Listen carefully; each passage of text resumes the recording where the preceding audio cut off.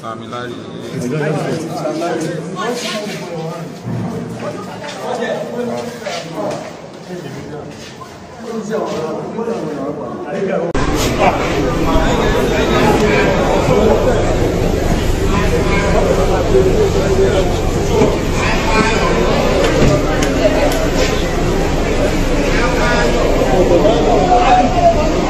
Hi guys, you're welcome to my channel. Please don't forget to subscribe and also hit the notification bell so you get notified whenever I drop a new video.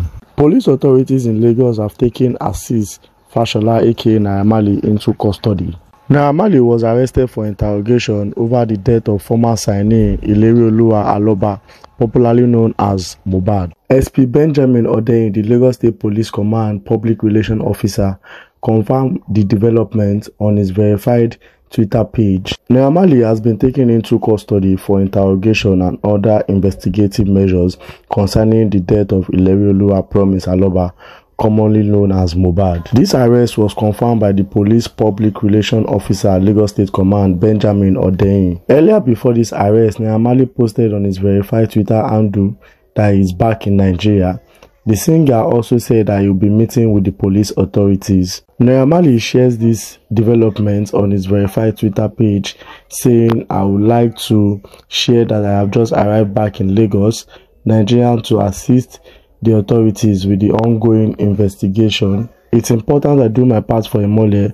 I'll be meeting with the police with the hopes for the truth to be uncovered and for justice to prevail." Now that Naira Marley and Sam Larry has been confirmed by the police to be assisting them in the investigation to know the cause or who killed Mohbad, do you think the truth will be revealed soon? Let me know in the comment section.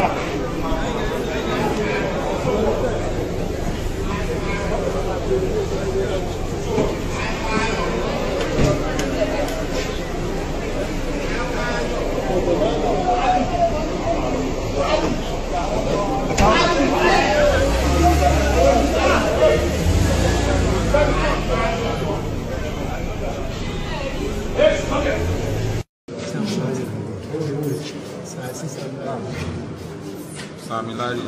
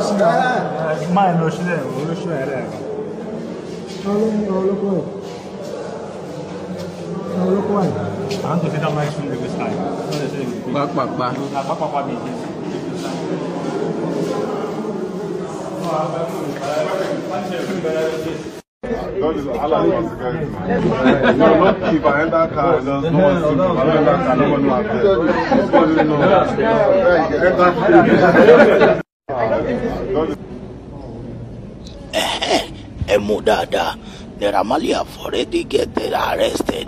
Ẹ ti rí o àti mú.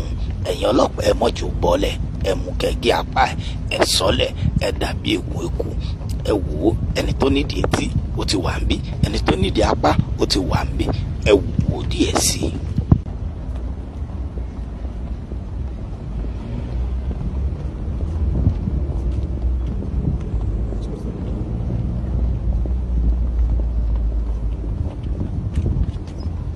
Sátìrì bó ṣe ń lọ, àwọn ọlọ́pàá wa wọ́n ń ṣe takuntakun ni o.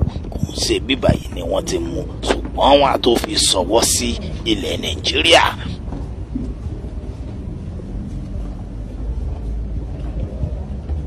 Thanks for watching guys, and please don't forget to subscribe, like and share. Until next time, stay blessed.